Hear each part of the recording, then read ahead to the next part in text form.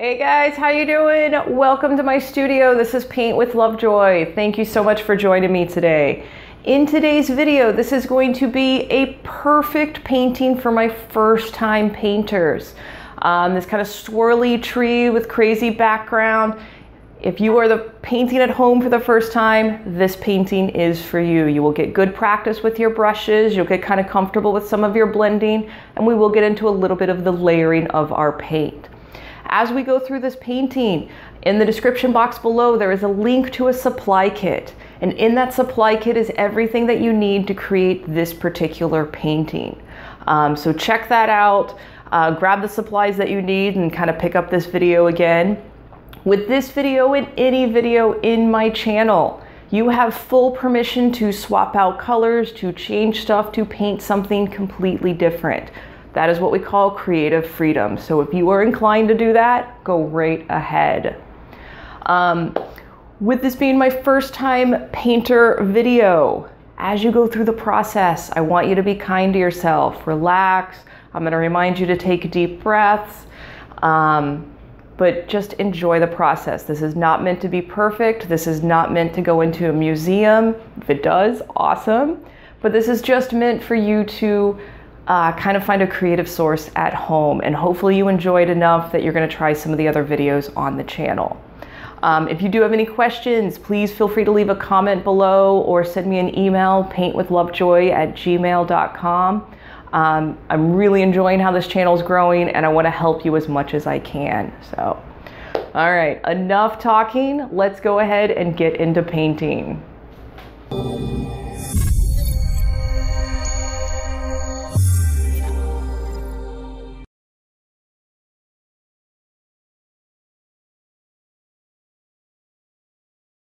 Alright guys, this is going to be a really fun painting. Head on over to where you have your supplies and turn on your favorite music. And as always, take your progress photos. Now today's painting is actually going to be a lot of fun, especially for my first time painters, because you get to be really abstract and pretty crazy with the background. So we're going to use the large flat brush or medium flat brush, and we're going to make a light yellow. So it's going to be white with some yellow. Each one of you is going to have a different shade. That's okay.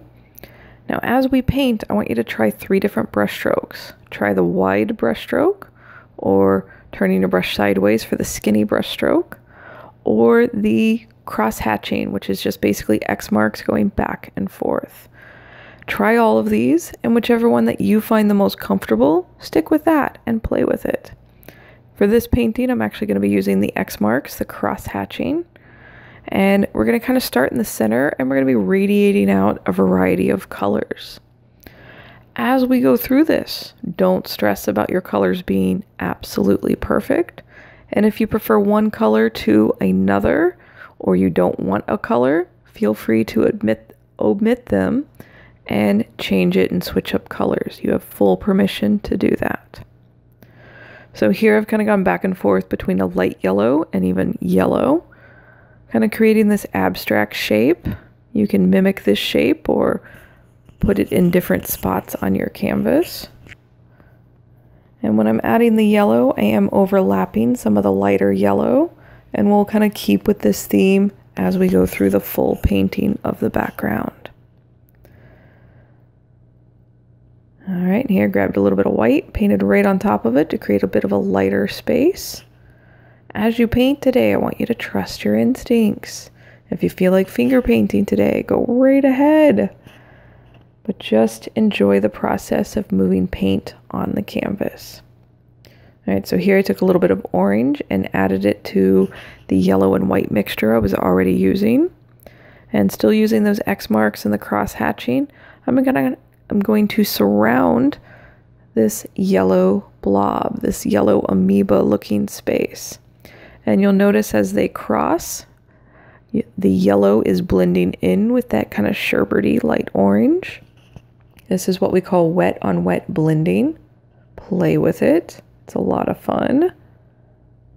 If you need to wipe your brush off every now and then when you're doing the blending, go right ahead and do that.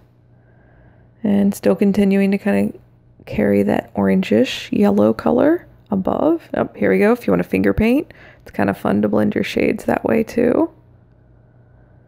Acrylic paint is non-toxic, and just wash your hands with soap and water afterwards. But there's something rather tactile about touching the paint, so if you're inclined to do it, go right ahead. So now grabbing a bit more of the orange, adding it to the top left-hand side of this blob that we're creating as an abstract painter. And adding it in a few areas. Again, if you want more of this color, less of this color, adjust to what you need and want on your canvas. All right, so now we're adding a touch of red into that orange mixture we were using. This kind of makes a burnt orange. And we're going to focus this in that bottom left-hand corner, still overlapping the orange. So in order to kind of have these colors blend, you do have to paint your background kind of quick. The acrylic paint generally dries in about 20 minutes. So to do this fast of blending, you do want big chunky strokes. You want to kind of glob your paint on there and work a little bit faster than you may be comfortable with. Otherwise, you will have kind of dry and sharper edges between your colors. That's perfectly okay. You can always paint this painting a second or third time and speed up your process or slow it down. And right here I grabbed a little bit of white just to kind of blend that in between the red and the yellow that I was using, because it was a pretty harsh jump.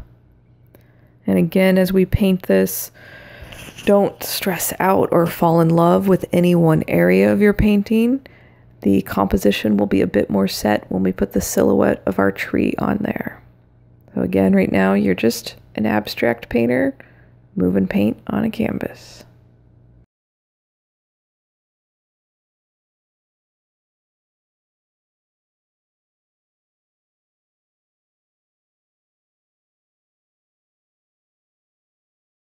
All right, so I'm cleaning the brush really good. We're going to move into our cool colors at the top of our canvas. And you definitely don't want some of your warm colors mixing with your cool colors. And you'll see when we get to the point where some of the blue goes over the yellow. All right, so we're going to go into light blue. So pull some white aside, a touch of blue, and still sticking with those X marks. And again, that's a little darker than I wanted, so I added some white on top of it. The blue will mix actually really nicely when you come up to the red, but when you come up to the yellow, it's actually going to make green. So be kind of cautious or just careful with your brush strokes as your blue starts to come up next to your yellow. And here started with the light blue and then added some darker blue in that top corner. Now we're going to add a little bit of purple in there for some periwinkle. There we go. Again, adjust and play with whatever you want this to be. And my warm colors are starting to dry, so my blue is going on a bit more opaque on top of that red. Now I'm grabbing some white with some teal. I still have some of the purple on my brush, so it's not quite a true teal. But again, feel free to make this whatever you want it to be. And putting more of the straight teal, the darker teal, in the top left-hand corner. Again, being careful when you come up to the yellow, just because it will make green. We will have I think a chunk of our tree branch going over this area, kind of distracting the viewer from this line of non-blending between the blue and the yellow. Again, while your paint is wet, add any blues or purples or colors that you want, so that way you can do that blending while your paint is wet. Again, less is more. So if you get to a point where you really like your background, let it dry and then move into the silhouette of the tree. All right, if you do go back to your yellow, you're going to clean your brush really good. And here you can see where the yellow and the blue are starting to make a little haze of green. It reminds me of the green flash of the California sunsets over the water. Just that quick little hint of green where the two colors meet. Again, don't stress out about anything. Take your progress picture and let this dry for a little bit before you move into your black silhouette. So that way you don't have any colors mixing with it.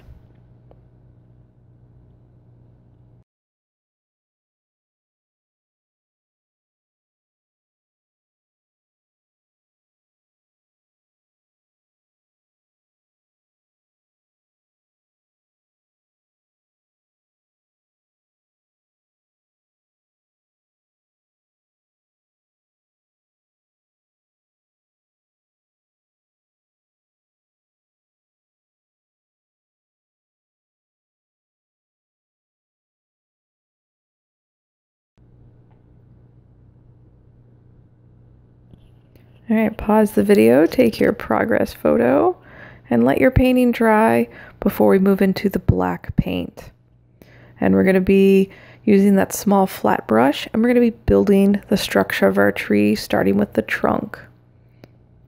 And this is kind of a gnarly, angular looking tree. You can make your tree anything that you want.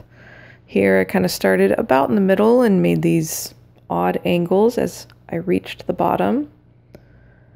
And then doing the same thing above it. Again, it can be really abstract. And again, this kind of very angular tree. If you want something a little more rounded, go right ahead and make that. And then we're going to fill in the space, and you can apply that paint kind of thick because you do want this silhouette to be dark. Reshape as needed as you're filling it in. And then after we fill in the tree trunk, we're going to be adding branches and then some smaller branches and twigs. And then we'll be adding our swirls. Make sure you're breathing. And just focus on moving the paint across the canvas. It is nice that while you're painting, you kind of forget that the world exists for a little bit and you get lost in this world of what you're making. That is the beauty of art. That is why everybody needs it.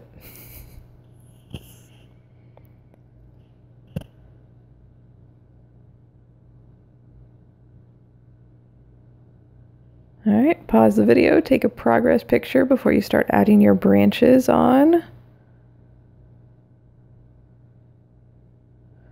And I like to start where I want the branch to end and then just kind of draw this angular or curvy line back to the main tree trunk.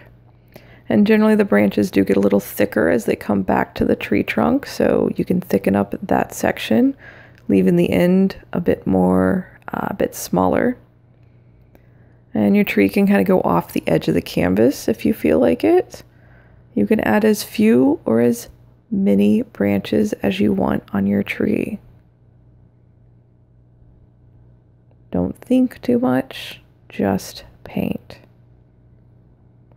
You're doing a great job. Just the fact that you're painting and going through the steps already makes you successful. I tell my students the only way to fail at painting is to not paint at all. All right, as you get into some of those twigs or smaller branches, lighter pressure with your brush. Kind of hold the brush perpendicular to the canvas and light pressure. And trees come in many shapes, sizes, varieties. Each one is unique. Your tree is unique to you. As you move into the branches, if you need to move down to the smaller brush, the pointy brush, go right ahead and do that. Again, mind your pressure.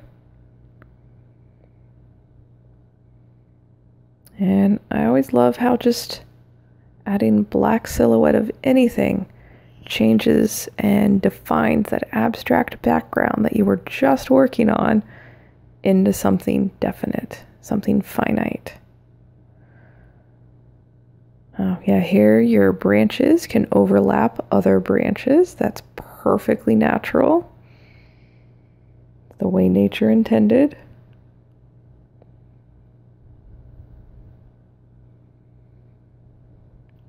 Every now and then, feel free to get out of your chair, look at your painting from a distance of 10 to 20 feet, kind of assess, and go back and paint. When you look at it from that distance, that is the normal viewing distance for most things in life. So learning to look at your artwork from that distance is a healthy practice, a healthy habit to develop. Same with taking your progress photos. Your progress photos are awesome because in a year or 2 years or 5 years from now, you can go back and look at one of your first paintings and you have a visual documentation of how much fun you had, how much you have grown with all the paintings that you've done, and just kind of a nice way to see your own evolution. So take your progress pictures and remember to look at your artwork and really everything in life from a distance, and don't take it too seriously. Nothing's worth taking that seriously, especially painting. So take a deep breath. You're doing a great job. This is turning into a really cool tree.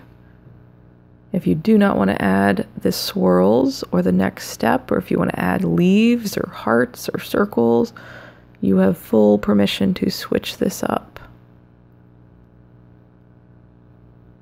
All right, so pause the video, take your progress picture. I do recommend letting this dry before we do our swirls.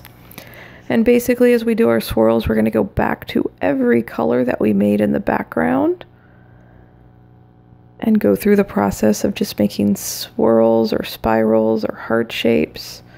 If you're making swirls, have them go in multiple directions. They can overlap the tree. They can overlap the other colors. And as you go through all these colors, what you're going to notice is something pretty cool. You are using the same shade of paint, but it looks different when you overlap it on different colors. And that's what we call color theory. You interpret the color based on the color that's right next to it.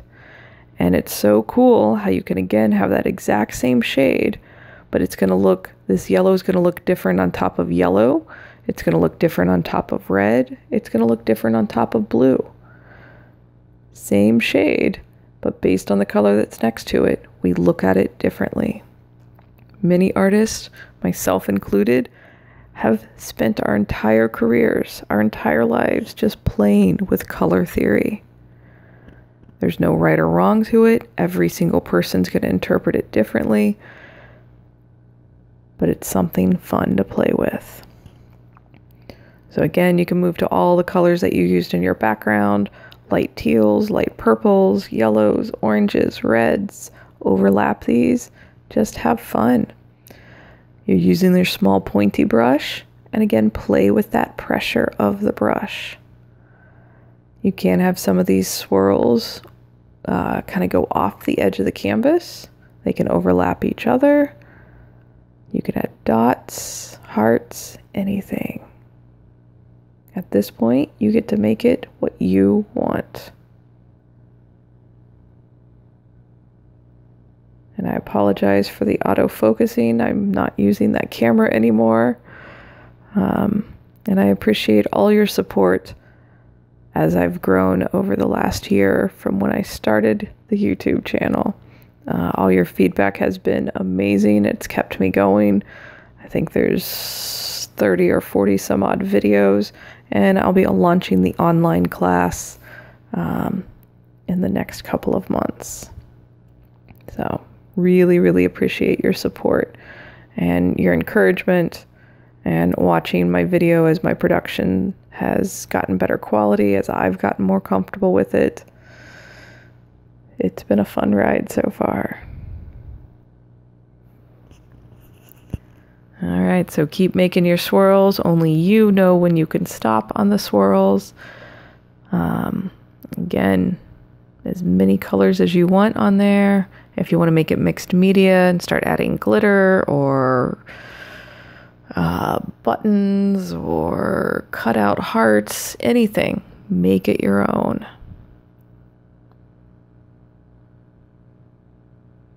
All right, and again, just so cool how it changes as different colors are next to each other. Different colors are placed on top of each other. Pretty cool. So great job. Thanks so much for painting today and taking time out of your day and spending it with me, let alone just painting. I'm really proud of you. Oh, there we go. I knew I got a heart in there somewhere. You can put a heart on your tree trunk or carve some initials in there, whatever you like.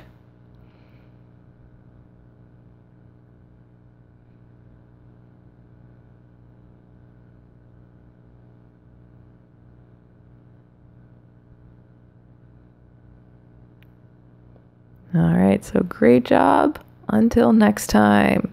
Cheers.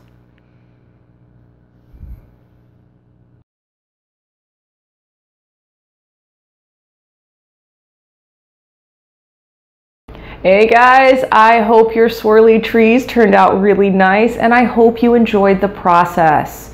I hope you're a little more relaxed now than you were at the beginning of the process. I know there was a few points that it can be kind of stressful, but just work through those and keep painting. As you upload these to social media, please tag me, Paint with Lovejoy, or hashtag Paint with Lovejoy. It really helps me move forward and make more videos when I see that you guys are actually watching the videos and going through the process. If you have anything that you'd like me to paint in the future, please leave a comment below and I will work that into my playlist. If you haven't subscribed to the channel, go ahead and do that. And please share this with other people because this is the way things are spread. So if you had a good time, share this with somebody else that you think might enjoy it as well. So thank you guys so much for taking time out of your day to paint with me. Like I said earlier, I hope you are more relaxed than you were earlier today or last week. But please find a therapeutic outlet in your life on a regular basis. And until next time, cheers.